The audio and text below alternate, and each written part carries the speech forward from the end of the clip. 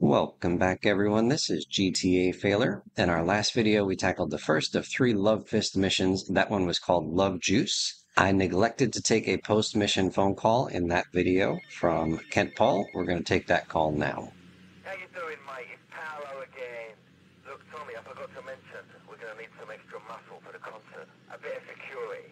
There's a biker gang led by Mitch Baker. It would be great publicity. Very rock and roll, baby.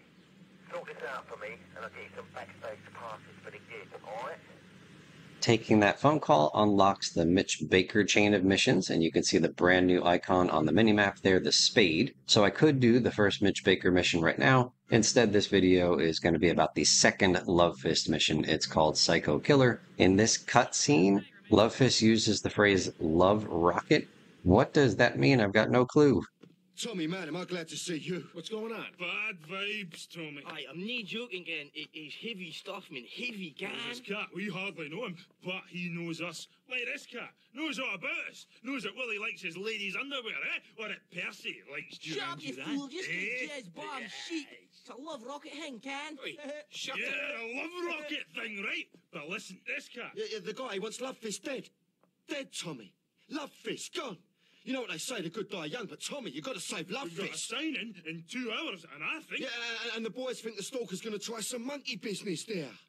So if you know the phrase Love Rocket in this context, let us know in the comments. I can't even figure out what it might mean. But we learned that apparently Jez Torrent used to have sex with sheep, and Willie wears women's underwear, and Percy is a huge fan of Duran Duran, which I don't know why that's an insult. I like Duran Duran. They've got some good tunes. So here we are in the Love Fist limo trying to lure the psycho out. Just check out, we've got a signing coming up. We got all these people dancing around. They're getting pumped for Love Fist. And now we'll go into this unskippable cutscene. I'll see Love Fist burn. Love Fist ruins my life.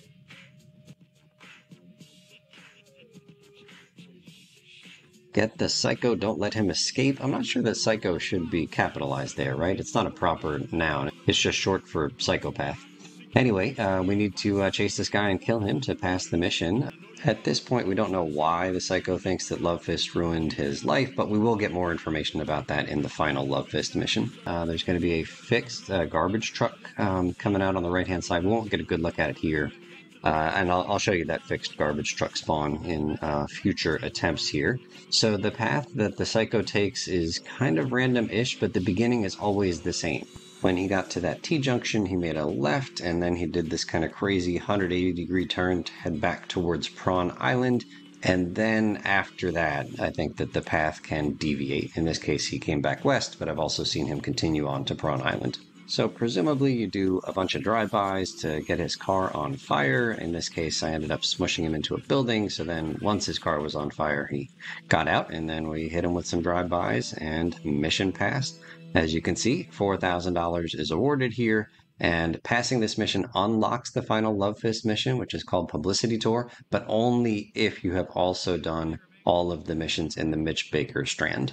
Now we'll move on to fail states and quirks. Just wanted to give you a good look around the Love Fist because this is the first time in the entire game that we've seen it. It will show up again in the final Love Fist mission, and then once we pass that mission, there will be a fixed spawn of this Love Fist just in front of that V-Rock building. You've wrecked the band's car. All right, so there's one way to fail the mission is to have this vehicle get wrecked before you get down to this pink marker here by the signing. And here I just wanted to show you, if you don't get into the Love Fist, then there's no party and there's no signing and there's no people over there. But once you get into the Love Fist, that spawns all of those folks. So I'll super speed my jog over to the signing. And then we'll just take a look at some of the details here at this part of the mission, which I've never noticed before. So you got some female fans here. Kind of, they look like groupies the way they're dressed.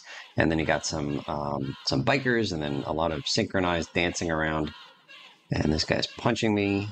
Not cool. And yeah, let's go ahead and take a look at where the members of Love Fist will sign. So there's 4 members of the band, plus Kent Paul, the manager. So five chairs there. I guess that's the 5 people.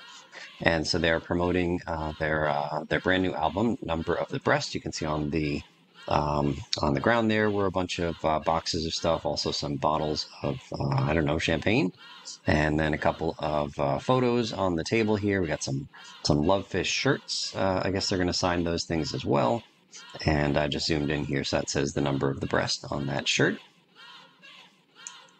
And yeah, lots of cool details that I never noticed at all. Then you got the two security guards, the PIG security guards, so you can punch them and they don't fight back. However, if you kill one of them, the security guards have been attacked, the psycho won't show. And it's mission fail. And somehow all of these folks, all the fans, know that that the signing has been canceled. And you can punch the fans as well, but again, it's the killing of either the fan or one of the security guards that will fail the mission. So let's see what happens. The fans have been attacked. The psycho won't show. Isn't that good that the psycho won't show? Like, doesn't that mean that Lovefish should continue and like do the signing as scheduled? Okay, so what happens if we let the psycho escape? So notice on the minimap, there's no dot, nothing telling us where the psycho is. That has to be a glitch, right? Like it's programmed in every other kind of chase mission in this game. So I think it's just an oversight on the programmer's part.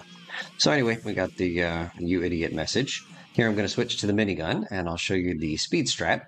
I'm going to hop out of the vehicle right at the start of this unskippable cutscene. You couldn't even really see it, but I'm out of the vehicle at this moment.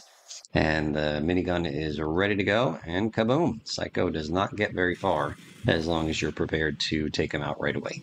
I mentioned that fixed spawn garbage truck that comes out, from a side street from right to left on the screen during this chase. I think it's intended to mess up the player, but sometimes it just messes up the psycho instead. So we'll give you a couple of good looks at it. Here's that left turn followed by the 180-degree turn towards Prawn Island. Anyway, they died in the explosion. Mission passed. There goes the Love Fist. It's fine to have the Love Fist get destroyed after you go to the pink marker over by the signing. Okay, here comes the garbage truck again from the right. Kaboom! And in this case, I'm going to skip ahead, and we'll see that here after this left turn and then U-turn to Prawn Island, the psycho actually went to Prawn Island. So like I said, the path is random-ish after that kind of fixed beginning. And here, even though their vehicle isn't on fire, they got out because I got out. And so we're just going to watch this, I don't know, kind of like behavior. I'm just always curious how the NPCs react when you put them in situations that they weren't expecting. And so in this case, the psycho is frozen because I'm too far away from them, but they're ready to attack. And so once I get back within range, they begin attacking. Okay, fair enough. Was that a burrito over there, or was that a gang burrito? I forget. But I think in one of my vehicle videos, I decided that I should destroy every burrito that I see. Okay, so then I've never seen this before, but the psycho will get into a different car, and I can't have that. I don't want the psycho to commit a Grand Theft Auto, not on my watch. And so we get them to slowly chase me, and the Love Fist is still sitting here, this empty vehicle, the one that I brought over. And at some point, I'm going to get, kind of farther away, and I was stunned to see that the psycho stole the Love Fist vehicle. Is this a sight you've seen before? Just seems kind of ironic that they are now in the Love Fist vehicle, the one that I had to get in order to proceed with this mission. So nothing too interesting happened here. I'll skip a bunch of the chase over on the Eastern Island. But yeah, a sight I never thought I would see is the psycho driving the Love Fist. That's got to be traumatizing for him, no? Like this band that ruined his life and now has this this vehicle named after them, and he's driving it around to try to save his life? I don't know. And then he dies in the explosion of the Love Fist vehicle. Ironic. In this next clip, I learned something about that garbage truck that I never knew before. So here it's going to come out and totally wreck the poor psycho. So much so that the psycho kind of gets smushed against this other building. I decided to block the psycho in from behind. I always like getting rides on NPC vehicles, but the psycho apparently doesn't like giving rides, to Tommy at least. And so I wasn't really sure what I was trying to accomplish here. I just wanted to get the psycho out from being trapped in that vehicle. The garbage truck is just struggling right now to get by. I think it's kind of stuck on this building over here to my right. And at some point, the garbage truck will get unstuck and almost run over the Psycho. How terrible would that be? What a way to go. But then I noticed something in the garbage truck there. I can see into the cab, and I'm looking for the driver, and I don't see one. So this is a ghost-powered garbage truck. And it almost killed the Psycho. All right, and so here it's coming out again. And I decided, well, like what would happen? Like, can I toss a ghost out of the ghost-powered garbage truck? No, I couldn't. Nobody came out, at least as far as I could see. But anyway, just decided to slowly drive away with the aforementioned ghost truck. And and at some point a drunk driver is going to do my work here. I don't think I used any bullets, no weapons or anything in this attempt here. But watch for a whitish, grayish car. There it is. Look out, Psycho. Watch your back. Boom. Easiest $4,000 I ever made. Hashtag ghost truck. Now we get to my challenge for this particular mission, and that is to kill the Psycho by drowning. Same kind of thing we did in the previous video. Love Juice was the name of that mission, and it took me a long time to get the drugs to sink in the water.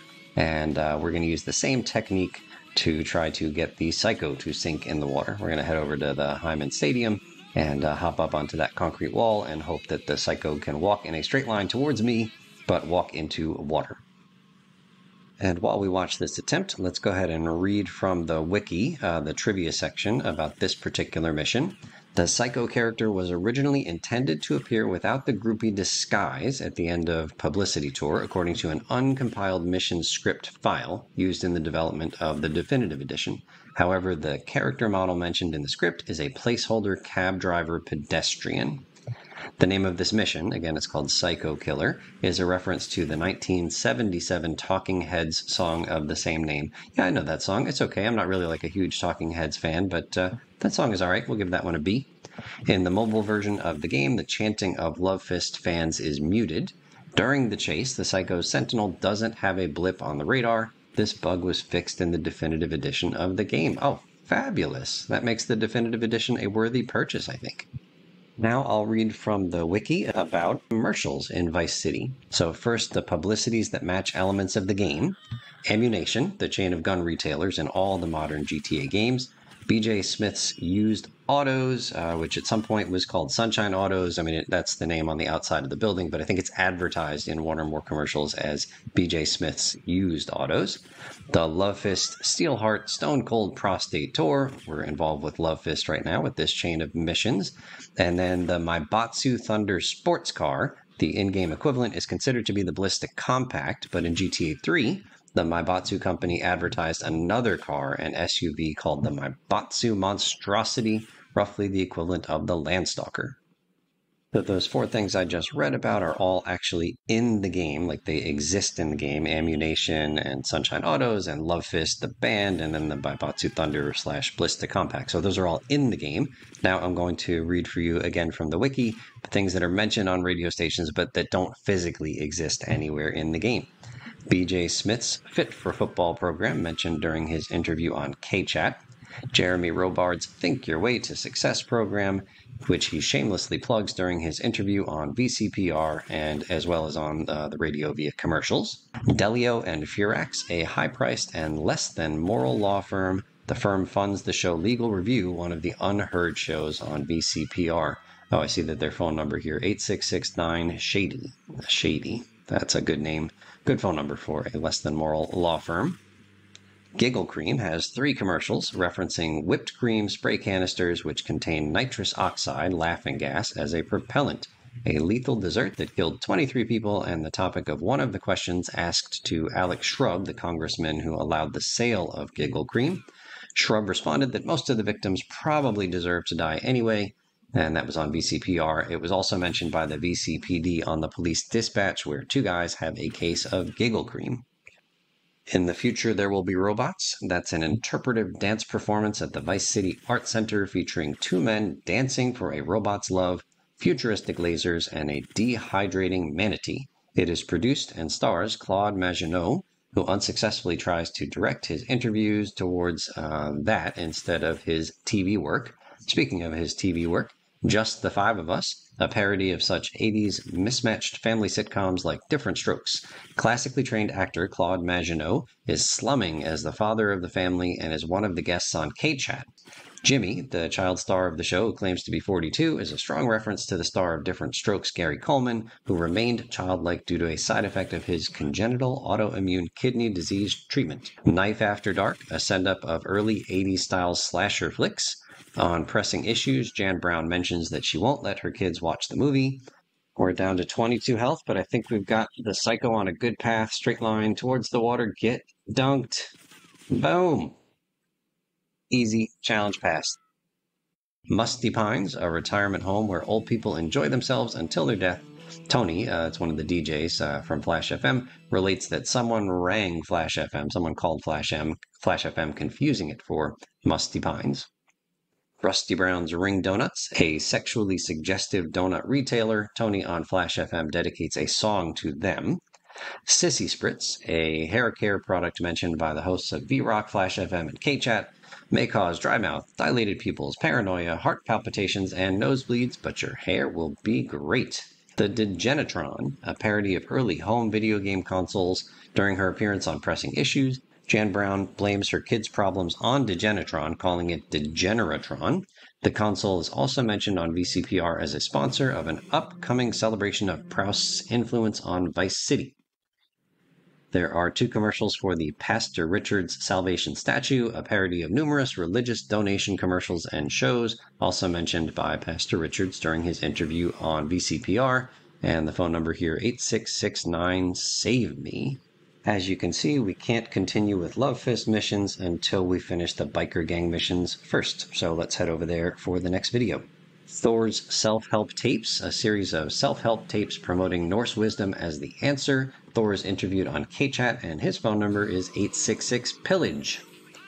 Finally, Yuppie and the Alien, a police drama on VBC, a parody poking fun at Miami Vice, as well as the friendly alien comedy series ALF.